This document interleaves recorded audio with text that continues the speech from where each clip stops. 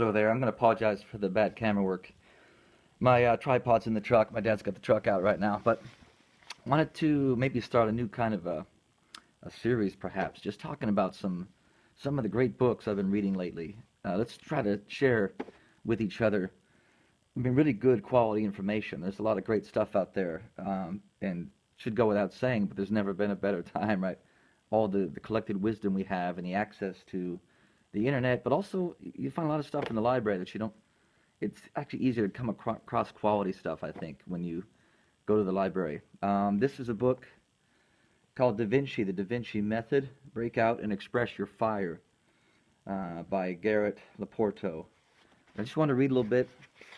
Um, this is page 228, toward the end of the book, and the headline, it's a subchapter. It says, "What are you conscious of?"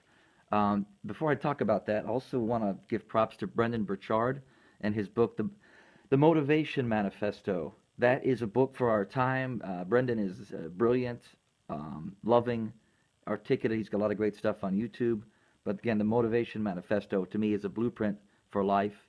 I'll use the analogy, the map to the treasure of Sparta, if you get that analogy from the Count of Monte Cristo. So, getting back to this book, what are you conscious of? Should I read this should you read this chapter or the next? Should you subscribe to cable or DSL? Should you watch Jay Leno or David Letterman? Do you really want to supersize that? These are not real choices, they are distractions. They pull you away from your deeper choice. They drag you into a trance of information overload. They seduce you away from your true relationship with others. These decisions steal what little room for intimacy you still have left in your busy life. You may be tempted to steal a moment that you could have shared with someone you love, but instead you exchange it for something else. You might use that moment to read a senseless trade journal article, watch another TV show, download another piece of useless internet data, all in the hopes that this new media will somehow save you from yourself.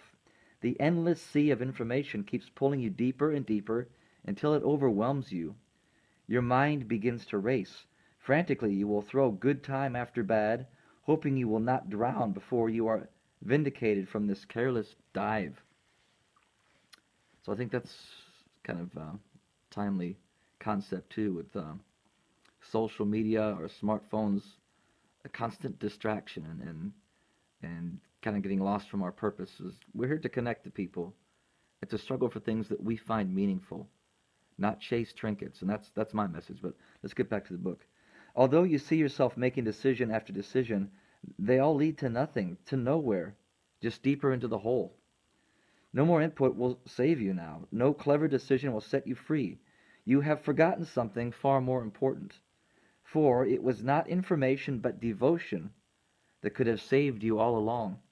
You see, we can be entrenched in a Pavlovian script of stimulus-response decision-making. We can experience ourselves as no more than emotional droids. We can lose consciousness of our very being and aliveness. It is then that we are unaware of the greater choice, dangling high from the heavens, reaching down to us, just above our heads.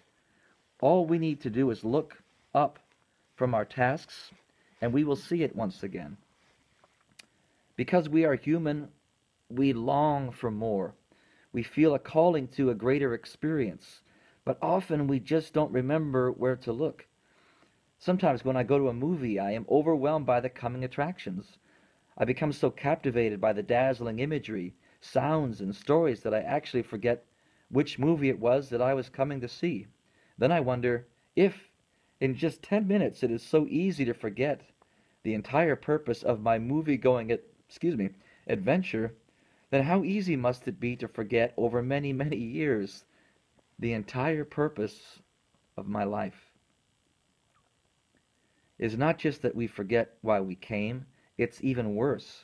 We forget that we have forgotten why we came. We don't even have the memory of a memory to wonder about. Living consciously is remembering constantly. It is imperative, for if at any moment we forget, we may not remember again for a long, long time. We will not even realize that we have forgotten, because we will also have forgotten that we have forgotten. It's a little convoluted. So easy it is to forget, so slippery and subtle is the slope down into the trance of living unconsciously. And we can, and how we can now, and how we can know, for every slip from consciousness becomes, by definition, unconscious.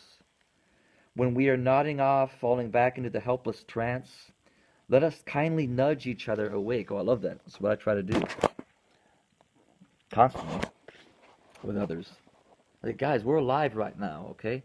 Let's go. Let's do something important. I think that's a message for our time also. Um, Let us show one another there is always further to go. Okay, we're not done yet. Still higher to lift. Let us help carry each other through those vulnerable times when tears are all that can be mustered, because on the other side of those tears is where freedom is found. And that's what we're after in life. Freedom. Without love to remind us of our mission, it is far too easy to forget, to drift off, and to slide back down into another daydream, down into that pitiful trance. And this time the trance may last our entire lifetime. So let me wrap it up there so it doesn't get too long. Again, let's get the book, Da Vinci Method. And he says there's like 10% of us that have this Da Vinci mindset. I think we all have Da Vinci. We're all divine. Guys, you all have so much power. We all have gifts and talents to share. It's going to be okay. But yeah, again, this video, I've come across a lot of great books lately. So I hope this, does something for you. And encourage you, if you got YouTube or not, if you want to, share the valuable lessons you've learned. There's so much great stuff on YouTube, from TED Talks, just online. The science. I don't watch television anymore, but used to like the Discovery Channel. I think TED Talks is a great place to start, just to get ideas that change the world. And that's how the world changes, guys, ideas. And my ideas are simple. We're all connected. We all can have the world if we work together. Life shouldn't always be a competition. Let's help each other out. So, please subscribe, share the video. I want subscribers just so I can get a voice in the world and communicate to people. I'm not going to be accepting advertising. I want to make my money other ways. But how can I sign off? Okay, let me sign off with this. When I was in college, mid-90s, Cal State Long Beach, we had a hypnotist come to our dorm. Alexander the Great, I think his name was. And as he kind of woke people from their trance, the hypnosis that participated and that had fallen under his suggestion from the audience, he got them all in a circle and put them kind of to that sleep state, and says, I want you to remember, consider that in all the infinity of space and all the infinity of time, there has only ever been one of you, and there will only ever be one of you, and you have gifts and talents to share and bring to the world. So do that. You're special. I think I like that message a lot. So signing off. Have a good day. Bye.